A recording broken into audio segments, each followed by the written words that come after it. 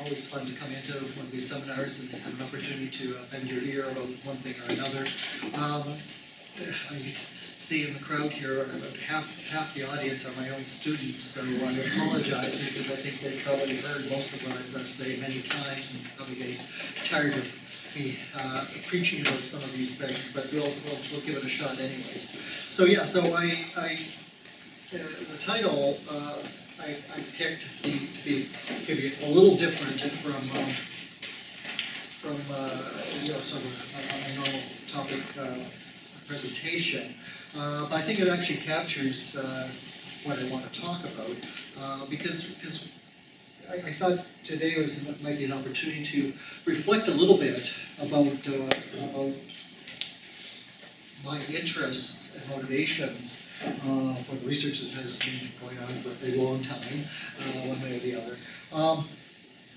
And much of my work has focused on developing agent-based microsimulations for a wide variety of applications in urban systems on both the land use side, involving the urban system as a whole, but also transportation. And that land use motivated is very much, I started clearly with an interest in travel behavior, as I'll talk about it, but you can't understand travel behavior if you don't understand the urban context within which it exists, the transportation land use interaction.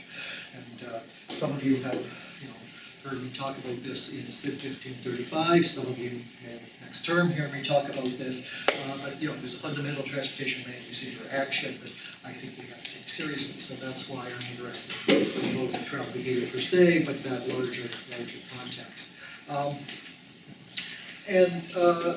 So as I think this presentation is largely I'm going to try to justify this notion of agent-based microsimulation or motivate why it's the approach that I've been emphasizing. But maybe even to step back a little bit from that in terms of talking about motivation and sort of how I got to be here standing in front of you, is I actually started life here at UofT in the engineering science program in aerospace engineering. I liked airplanes and rocket ships. I thought that's what I was going to do. But partway through my undergraduate, I got exposed to transportation planning, transportation systems analysis, and I discovered that that's really what I was interested in. That maybe I wasn't really a hardware guy. I wasn't going to design the next jumbo jet. But I was very interested in transportation because it represents, it's a classic example of the human-machine interface. It's a technological system, a big system, an infrastructure system, but it's fundamentally has embedded in these funny things called human beings. And the reason we build these things is to serve ourselves, to serve human beings. But how the system itself operates depends upon the actions of these people. So I found that fascinating. I found the interplay between engineering, technology, physical sciences with the social sciences in order to understand these components of the system that were not technological, that were biological. And so this intrigued me, but also as an engineer, I guess, I was also highly motivated by the notion that we should be we need better methods, better understanding in order to build better systems. So there's in my work, some of my work has been very theoretical, some of it's been a bit more applied, but always, even if I don't do it myself, the motivation has always been from a policy point of view. We need to understand the system if we're going to intervene into it and design it better to meet societal goals of environment, equity, efficiency, and so on. And so that's that motivation to provide the tools that allow us to better design and intervene in the system has always been underlying what we do. So I've always fundamentally believed, particularly as an engineer, but also I would say as a scientist, that's not enough just to understand. It's not enough just to build a model. We have to be able to implement it, and we have to be able to use it. And so, writing a paper that presents the latest, greatest, whatever, I don't think is enough. I mean, I think that's very important. It's very, contributing to the scientific knowledge is very important, but we really, it should be always moving us towards better practice, better implementation. So in my research group, in my research, that implementation side has always been as important as the theory and model building side. The theory and model building are very important. We want to do the best possible, build the best theoretical model we can, and that's been a very big motivation for me. Can we bring better theory to building practical models that eventually we can implement? And so what I kind of want to do is I'm going to spend the rest of the time this morning that I have really kind of unpacking that title to a certain extent and talking through it. And the first one is the word hypothesis. And I have various dictionary definitions here. I always like the Oxford English Dictionary. It's where English language resides. So hypothesis is a provisional supposition. It's something we think is true, but we can't leave it there. As a scientist, we put a hypothesis up there so we can test it, and so we can learn and discover whether in fact it is true or not. And this is the way science proceeds, is that we observe the world around it, we form some hypotheses about how the world works, and then we go out and test it. And so, this is particularly clear in the physical sciences. Einstein's theory of special theory of relativity and general theory of relativity are accepted not because they're elegant and beautiful equations and they seem to make sense. They're testable. We've been able to empirically verify that both the special theory and the general theory are correct as far as they go, and that's why they're accepted.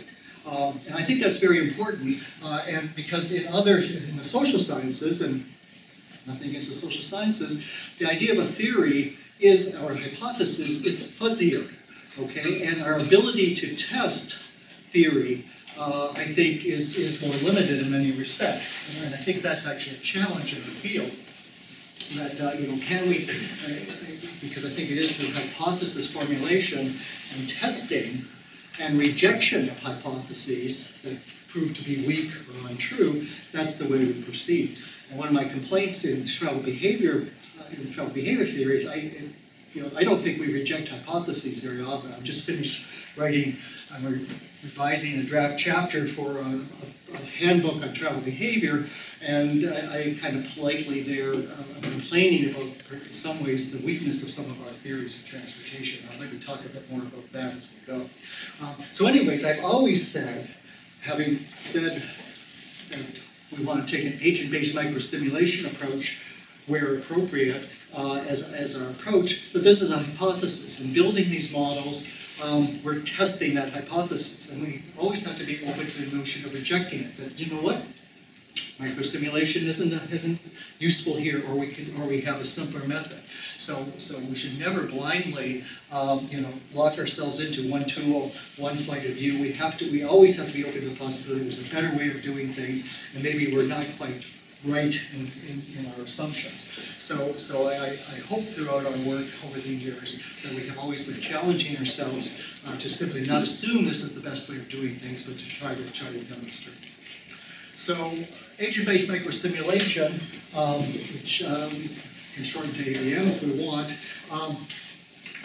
starts with the notion of agents. And I'm going to talk a lot more about agency in a minute. But an agent basically is an intelligent object that perceives the world around them, makes decisions, and acts into the world. And I'm going to argue that an agent-based approach, thinking explicitly about human agency, is, first of all, from a modeling and a computational point of view, it's a highly efficient, highly extensible approach to modeling, but even more fundamentally, it's behaviorally sound. Your sound approach to the approach. And then the other half of this, which I'll also try to unpack a bit later, is talking explicitly about microstimulation and what we mean by that. Maybe stepping just a little back from that, but go forward.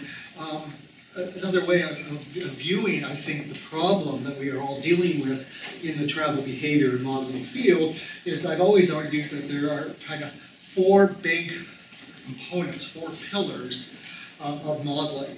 And this applies to anything, not just travel behavior. You know, again, I think we have to start with theory. You know, what is our understanding of how this system, whatever the system is, or whatever the behavior is, or the process that we're trying to model, what is our understanding of how it actually works? What is our theory? In order to, but then again, theory itself in isolation is not enough. We have to be able to, first of all, test, is the theory correct? And second of all, hopefully implement, if it is correct, if it is usable, at least, implement it in ways that is useful to us in one way or another. To do that, we will always need data. We always need information about the real world. You know, because that's what we're trying to ultimately model. We're trying to get a representation of a part of the real world that's useful to us. And so the only way we can understand the world is by observing it, right?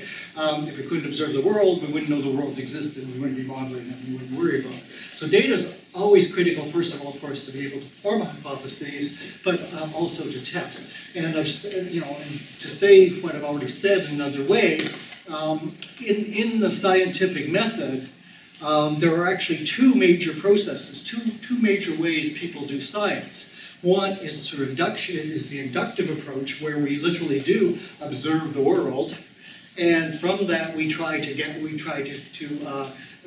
describe what we see, we explore it, and out of that, this is where hypotheses and theories come from, as we say, oh, look at this, well, you know, I think maybe this, in order to explain what I see, here's a theory or a hypothesis that would explain what's going on in the system. So, you know. So that's the inductive approach. And then the deductive approach is then hypothesis testing. Given that we've formulated a hypothesis, we go back to the data and we see whether we can accept, or at least not reject, or reject the hypothesis as through this loop of induction and deduction that science perceives. Now, in order to do that, we need methods. We need regression, statistical estimation methods. We need optimization methods. We need data collection methods. We need computer software to GIS systems to display and manage spatial data. We need database management systems to manage the data. So we need hardware, software, and computational methods if we're going to undertake the development, this theoretical exploration, but also eventually turning things into models that are useful. This is, I think important in any field of inquiry. It's certainly important in our field. Our field of transportation systems analysis, travel demand modeling, is a child of the computer. Our field did not exist in the 1920s or 1930s, let alone the 1800s. There were economists and other people thinking about some of these things, but in practical terms, the way we actually observe the system or capture information about the system in a usable way is with the computer. And our field really started in 1955 with the release of the IBM 360 computer as the first practical high-speed digital computer, and our field has been growing ever since. It's grown absolutely in lockstep with our computational capabilities in terms of hardware and software, which of course these days are enormous. I mean, you folks don't appreciate the computing power you have in your pocket in your smartphone, let alone on these machines here. We still need more. We'll always need more. We'll always be limited in various ways. But what we can do within the virtual world of the computer that's our laboratory. So all of this is very important in terms of what we're able to do in terms of our modeling our theory. And so computing is central to all of this.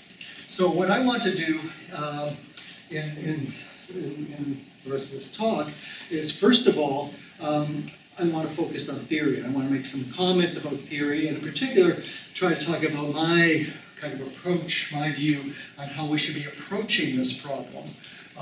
So I'm not going to talk about, well, we'll see what I have to say. And then that's sort of the age and base side of the talk. And then I will say a bit about computing, specifically, the microsimulation as a computational method to implement our theory, or test our theory. So there's much I could say about theory, and as I said, I just finished writing a rather lengthy chapter. We'll see how it's received.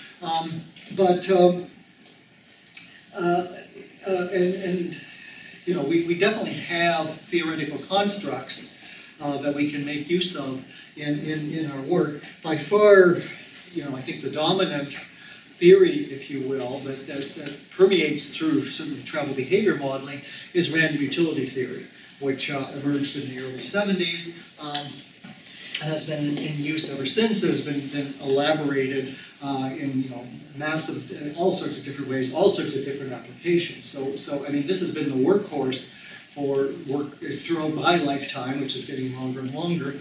And so it has been an extremely practical, useful approach to many modeling problems. But I would argue it's largely a framework for deciding how we make decisions. So at its core, random utility theory says this asserts axiomatically, because it's actually not testable in a concrete way, that people make decisions by maximizing utility. And then it goes on to define what is meant by utility, and and then we can build a mechanism to try to identify at least the probabilities of what the maximum utility alternative will be, and so then there's many implementations of that. So it's kind of, as I say, it's sort of a framework within which it's asserted that this is how people make decisions. And then but it doesn't go much further than that.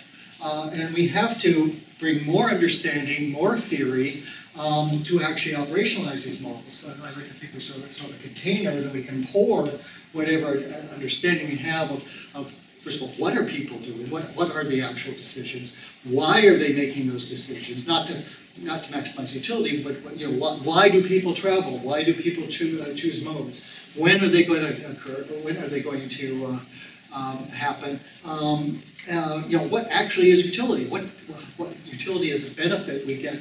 Measure the benefit we get from a decision. Well, how do we really measure that?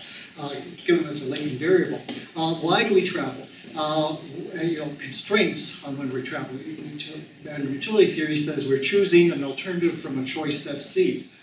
It tells us nothing what that choice set should be, and it also says that there's a systematic utility. Okay, well, what are the variables in systematic utility? So random utility theory per se doesn't tell us anything about that. So we have to bring further understanding to it. And that's what sort of this slide is saying, is that, again, we understand there's a transportation land use interaction, so flows in the system are a function of the activity system and the transportation system interacting. We have our logit models. These are frameworks, but I think we are actually lacking, still after all this time, a lot of consistent, coherent, sort of standardized views of what are the actual values of time out there? What is an appropriate role of socioeconomics? How do we model destination choice? And so on and so forth. So I think there's actually a lot of fundamental theoretical work that I think we can still be making, still be undertaking. We have 1 million papers out there on travel demand modeling. I mean, how many mode choice papers have been in the last 40 years? Can we actually summarize what we've learned from that in a way that we don't have to keep writing mode choice modeling papers? Here is how we understand mode choice. That is transferable, fairly universal, and so forth. So I think there's much more we can be doing to actually firm up, perhaps in an operational sense, our theories about travel behavior in a fundamental way. These are a few quotes from a few people I have a lot of regard for. Professor Soberman was my mentor. He's the reason I'm here. He inspired me to work in this field. He was talking largely about the consulting industry, not so much academia, but you can read the quote there, which I think is very true, and I think to a certain extent that can apply in academia too. If we keep repeating the same kind of research over and over again, but do we really make progress? Ezra Hauer was another world-class researcher and professor here. I mean, they're both emeritus now, they're both retired. He was probably the world leader in road safety statistical analysis, putting road safety analysis on a statistical footing. He would harass us at PhD committee meetings and things. We'd be presenting our logit models or whatever, and saying, well, yeah, the t-stats are a little weak, and good as a fit, could be better, but we didn't have enough data, blah blah. And so he sort of said, do you ever reject a model? Do you ever say, no, you know what, this wasn't a good idea? So again, how do we learn? If we don't reject models, then how will we make progress? And then Jeffrey West was the president of the Santa Fe Institute. He's actually a physicist who got interested in cities. And I was once at a conference with him over lunch talking about our random utility models. And it was just a routine. I said, well, yeah, maybe there's 40, 50, 60 parameters in a typical model. And he hit the roof, because he's a physicist. He's equal to, E equals mc squared, describes, the universe.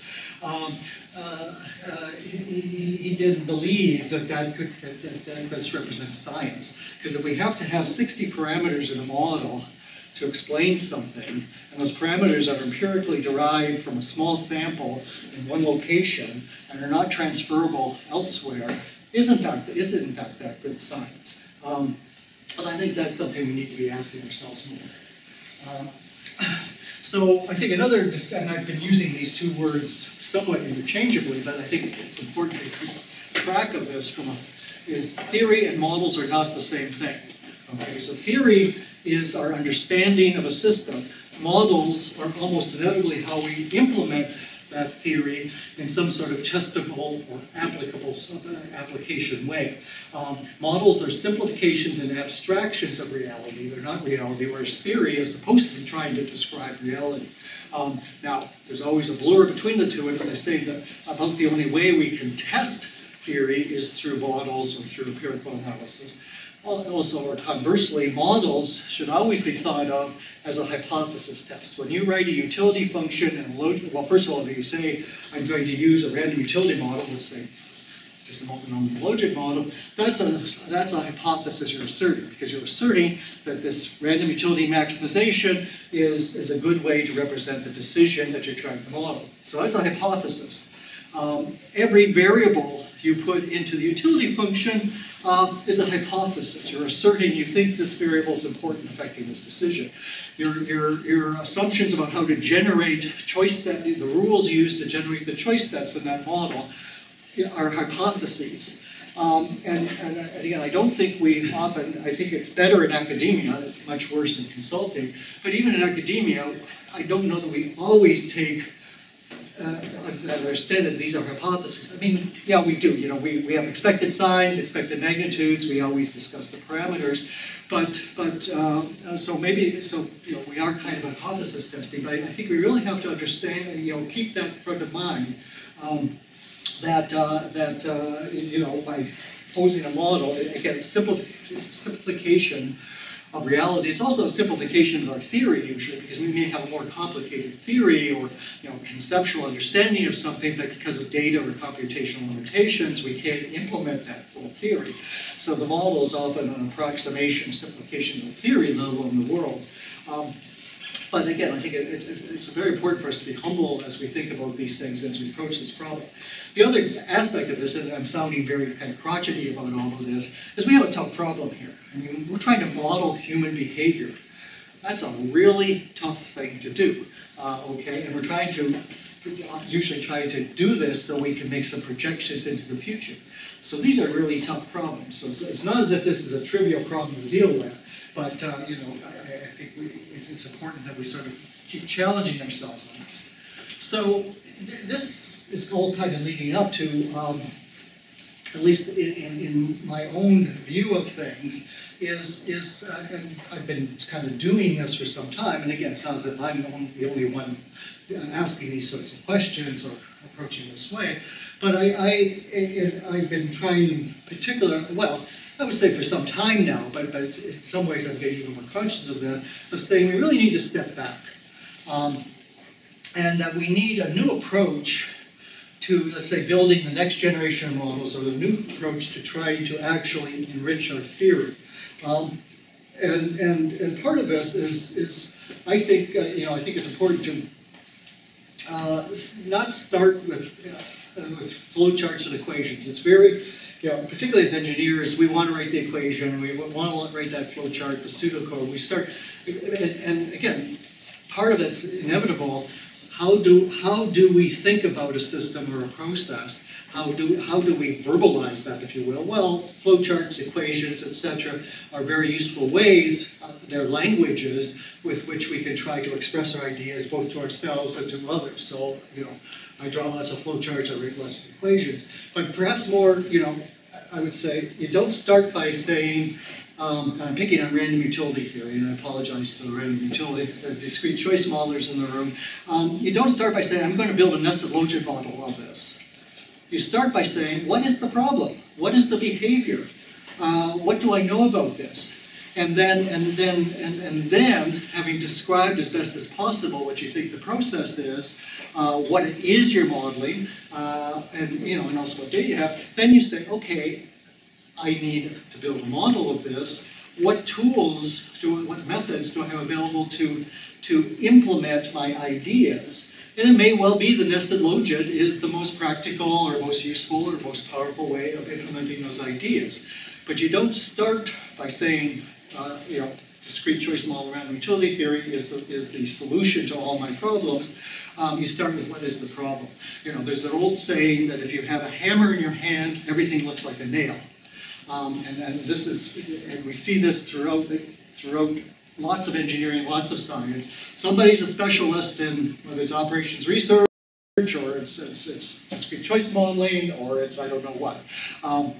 And so you have a tool, and you keep trying to fit problems into that tool. Up to a point, maybe that's fine if you're careful about choosing problems that actually fit your tool. But I think we have lots of times where we start by simply assuming a structure that we know how to implement, and whether or not it fits the actual behavior. So I think that's very important.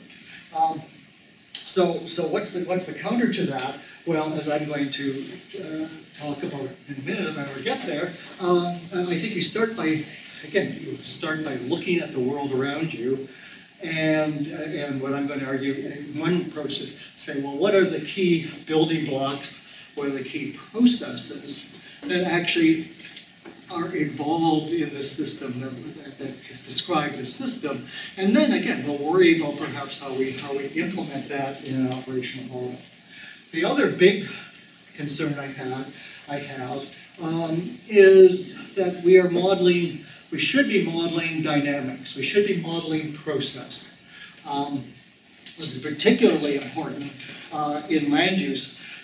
Cities are dynamic things that evolve. Today looks a lot like yesterday, but today isn't quite the same as yesterday. Buildings gone up here, somebody's moved, a few people died, a few people moved in.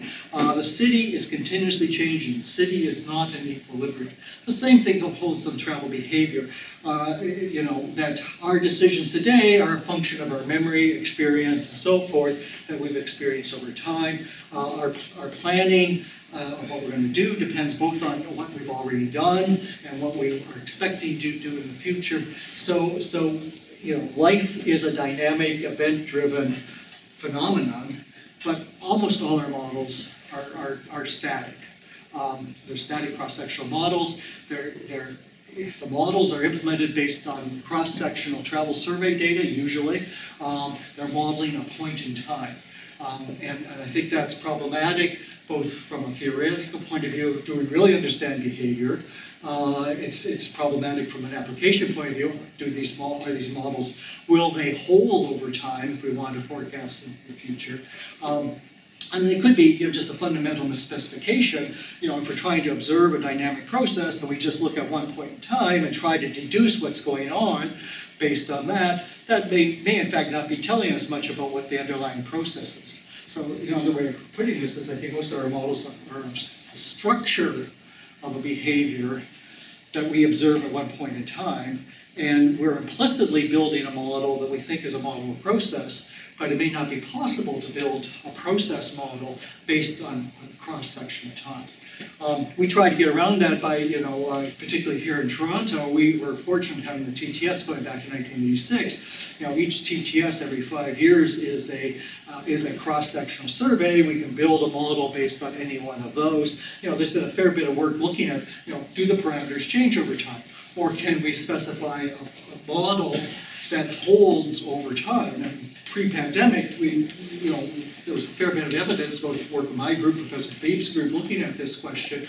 There has been a fair stability in behavior in some sense. But I don't think that belies the overall argument that we should be thinking about dynamics in a much more serious way. And I think, the other point here, which is, I think, both theoretical and with respect to implementation, is, our thinking and our implementations need to be extensible. We can't, because again, theory and so forth is never static. Just as the world is not static, our understanding of the world and the way we might want to implement things in application is never static. So another thing we've been very concerned about in my group on the implementation side is building software frameworks in particular that are extensible or flexible, because, and I think this is extremely important, if we look at the operational models in existence at the moment, most of them are hardwired into software that make them very, very difficult to change. Let's say we do have a better understanding of how activity generation goes on. It's almost impossible without throwing out the code and rewriting new code to implement that hypothesis, to test that hypothesis in software. And I think we're actually in a very kind of dangerous time right now where there's sort of new orthodoxies in terms of software being promoted by consulting agencies and so forth that are locking us into a view of how travel behavior not only should be modeled but occurs, that is really limiting our ability to improve those models and to learn and test hypotheses. I think similarly, harking back to a couple of things I said earlier about random utility theory, is I think we always have to be careful, is that a box that we're locking ourselves into? And are there other ways of thinking about behavior that we have to be open to? And what is, how do we keep a theory and understanding is flexible so that we can learn, we can evolve over time. So in any event, some of the building blocks, if we're going to start thinking about modeling cities, modeling transportation, I realize I'm on slide 11 of 50 and I'm not going to get anywhere near done because I always talk too much. But, we do need a representation of the physical world. We need to create, digital twins are the current term, but we need to create a virtual world inside the computer where it's our laboratory. So we have to think about how we represent that physical world within the computer. We do need an agent-based approach. I think then also markets and networks are really important concepts to help us think about how agents behave. So I'll really try to speed up. I won't say anything about the physical world, but just to say, because, first of all, we perceive the world, through our perceptions, that's a little redundant, but again, we have to bring in the computer. So how do we actually represent land? How do we represent buildings? How do we represent the infrastructure? Those decisions about what data we gather, how we represent it in our data structures and our databases within the computer are non-trivial. I have a lot of slides on human agency, but I think many of you have seen much of this. But I think the key message, as I said, given that I don't have much time here, is that I think it's absolutely fundamental. We start with the notion of that is human beings, the cause have created cities, it's human beings that travel, it's decisions and motivations of human beings that we need to be understanding. And that's the social science side, if you will, and that's why this is such a tough problem. But again, I think we need to dig deeply into actually saying, for example, what do people actually do? And this, to me, is the basis of the so-called activity-based approach to travel demand modeling. What people do is they participate in activities. And so we can then start thinking about, well, what do we mean by an activity? What are the inputs to our activities? What are the outputs? What are the motivations for engaging in activity? And I personally am a big fan of Maslow, who talked about motivated behavior, the theory of motivated behavior. And what I really love about this is, first of all, I think it does describe us, you know, at a psychological level in terms of why we do things. We do things to satisfy needs. But it's also universal. The argument, you know, and I think one of the things we need to be thinking much more about is, to what extent can we have universal models? You know, as far as we know, the special theory of relativity or the general theory of relativity, little in quantum mechanics, holds throughout the universe. We can't say that our model of mode choice for Toronto holds in New York or Montreal, let alone in you know, Cape Town or Shanghai or Lagos or wherever you want to go in the world. But you know, this is a theory that holds everywhere, to the extent that it's true. It's either true everywhere or it's not true. But I think it's a major basis for starting to think about, you know, why do we do things and what motivates us and why do we choose one thing versus another. In particular, I think Maslow's, and I don't think this is necessarily the way, you know, many economists think about it, but I would argue Maslow provides a very sound theoretical foundation for much more kind of operational concepts that we're used to working with, particularly utility. And I think the notion of motivated behavior is the psychological foundation of the economic concept of utility, which we use all the time. So, you know, there's a lot of criticism of the utility-based approach, and I've been sort of, you know, indirectly trashing around utility theory. I actually think it's actually very fundamental, and I think it's a good theory. And I do think the notion of utility, which I think ties back to Maslow, that basically we are at least boundedly rational, semi-rational in many things we do. I think most of the time we don't deliberately choose the thing that we don't like the best. You know, many of you probably heard me say this. You're going to buy shoes, one pair of shoes, really fashionable, comfortable, the right color, exactly what you wanted, they're on sale. Another pair of shoes, they're ugly, the wrong color, they don't fit, they're uncomfortable, and they're expensive. Which pair of shoes do you buy?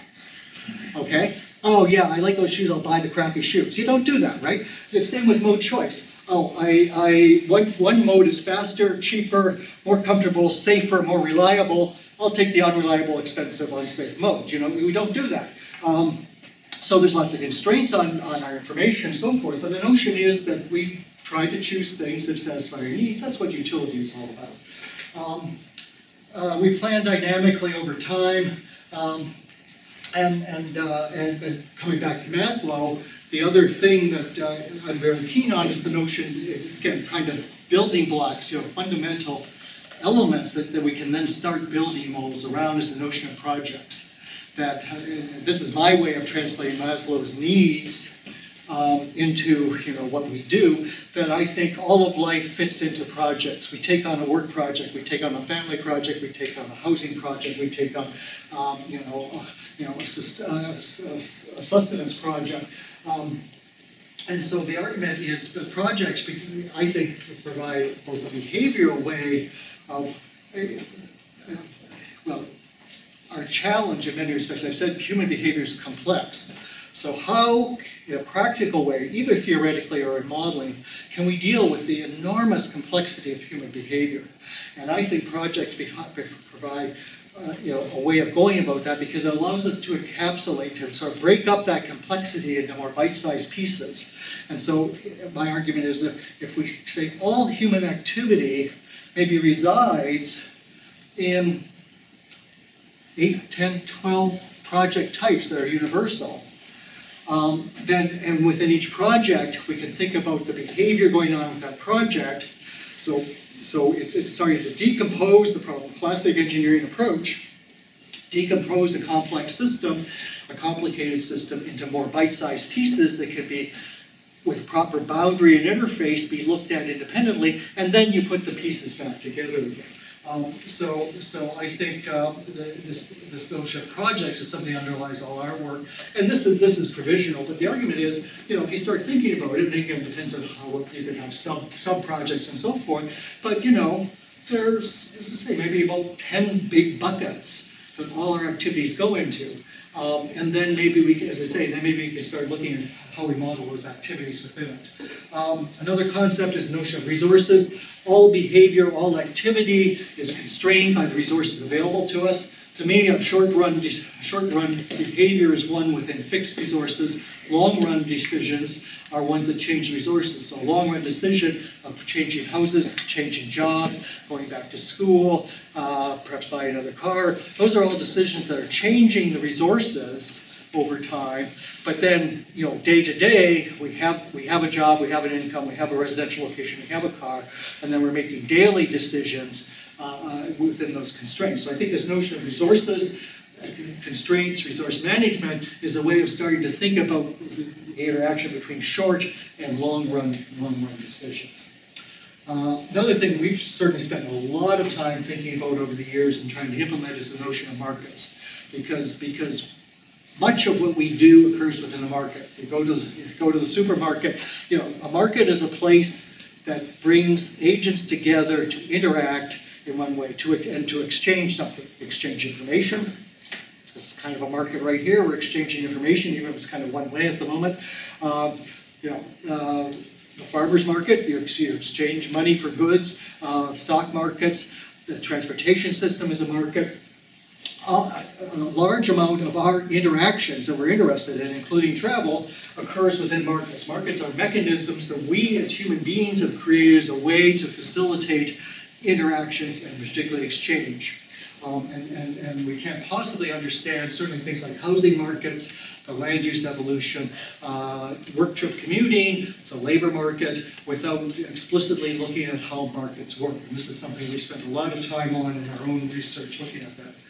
More and more, I'm also thinking, networks need revisiting, and this is something I haven't really worked through yet. I mean, as transportation people, we take networks for granted. Yeah, we have our road network, we have our transit network, networks, we have assignment models, and so forth. I think, stepping back from a human behavior point of view, like I said, a market is something that brings people together to exchange something.